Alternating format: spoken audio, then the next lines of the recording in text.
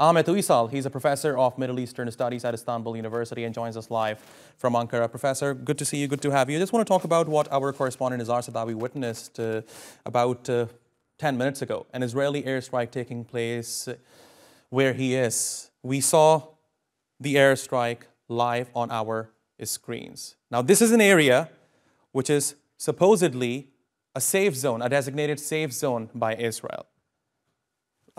Tell me, what are your thoughts? Yes, unfortunately, the whole world is watching the massacres by Israel and genocide. And also, of course, this is given by the West a free blank check to do whatever they wanted to do, even given to Israel. And unfortunately, also they are doing, more than necessary, more than, acceptable. Of course, nothing is acceptable, but this is too much. I mean, children and, civilian locations, hospitals, everything. And there is something, very, very suspectable after this, because I think this is Gazan people are paying the global Western hegemony in the region, in American especially, and the Western. And also they forget about the rule of law, human rights, rules of engagement. Even yesterday, the Blinken said, American State Secretary said, rules of Israeli engagement, what kind of rules they are. He said that Israel is also need to abide by these, their own rule of engagement. Of course, nobody is asking them, so international pressure is building up, and people are getting tired of this conflict. This, already one-way conflict. Professor, certainly international pressure is building up, and people are getting tired of this conflict. But it seems to me that the Israeli government is not getting tired of launching bombs on schools, hospitals, UN shelters within Gaza. And we saw an example of that on our screens a few moments ago. So let me ask you, I don't know if you have an answer to this question, but I'll ask it anyway.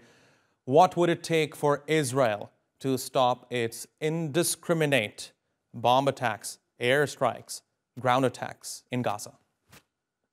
Yes, I think if it is left to Netanyahu, of course, he will not give it up. He just tied his career, his all 30 years of legacy, that he radicalized the Israeli society as well. And all this legacy is tied to this conflict. And he was ashamed. He was also was very failure in this 7th of October, and he want to prove himself the opposite. And of course he cannot, but he's insisting on the failing mission. And of course the sponsors of Israel, which is firstly America and the West, Europe and other allies of Israel that see Israel is protecting their interest in the region, they had to give it up. They have to see this is hurting the West more than helping, because everybody began to hate Israel, of course, but now they began to hate the West with the US blind support, the British and other countries' blind support for Israel is also there. Taken or considered as guilty in this conflict. And of course, it depends on the sponsors. If you come to your question, it is if the sponsors stop supporting Israel, Israel is not very powerful, actually. We have seen that before.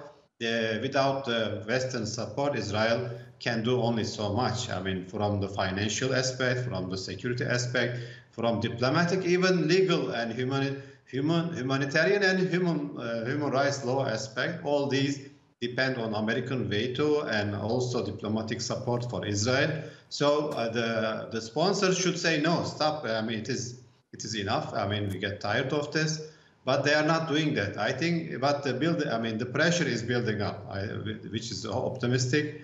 Maybe now Egypt can act a little bit more because the elections are over. Sisi maybe is now more comfortable than before. And Turkey is also pressuring all sides from east to west. And Muslim also countries should pressure. They should say, either us or Israel. And their interests, of course, are bigger with the Muslim world, bigger with the Arab world, and they have to force America to choose the right side, not the wrong side. But right now, so far, they are not doing that. And Professor, over the Yes. past few days, a rather odd development has taken place. Israel has expressed its willingness for another humanitarian pause or ceasefire, if you will. Now, Hamas's chief is in Egypt for talks.